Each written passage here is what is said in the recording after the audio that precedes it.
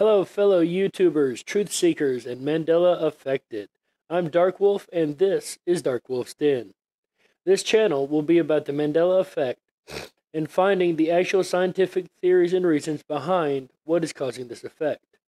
It is my belief that this effect is very real, and the reason I believe it, and understand I don't say this lightly, is because I do have personal effects dealing with the Mandela Effect. These range from a multitude, whether it be logo changes that I remember being differently, movie lines that I remember being different, or what originally brought me to this, the Berenstein Bears. And no, it isn't Berenstein in this reality. To me, it will always be Berenstein Bears. I learned to read on these books, and that's what really creates the anchor memory for me, is the fact that I did learn to read on these books. So when I found out a couple years back, about a year and a half ago, that Berenstein was actually Berenstain with an A and not an E, it really kind of confused me a lot and made me run up on what was called the Mandela Effect.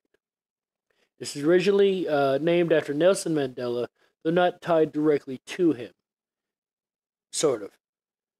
A lot of people remember him dying in the 80s. Personally, I remember it because it's the first time that I've seen an American mission go sideways and horribly.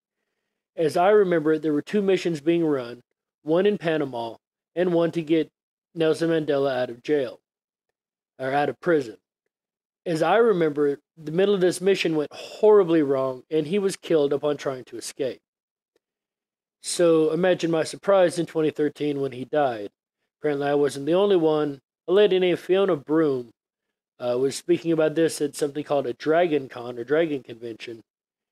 And a large group of people actually agreed with her and remembered the same, and that's what actually started this entire ordeal. Since then, there's been a multitude of changes found in reality. I don't want to make this channel about the different Mandelisms or changes within the Mandela Effect. I think the Mandela Effect is kind of a clunky word. Any changes that I do cover, I will be calling Mandelisms, just for clarification.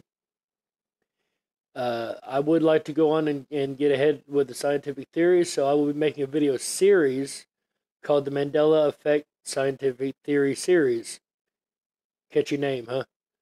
I will be covering each theory to the degree that it's explained within the community, as well as throwing a couple of my own in. So I hope everybody enjoys.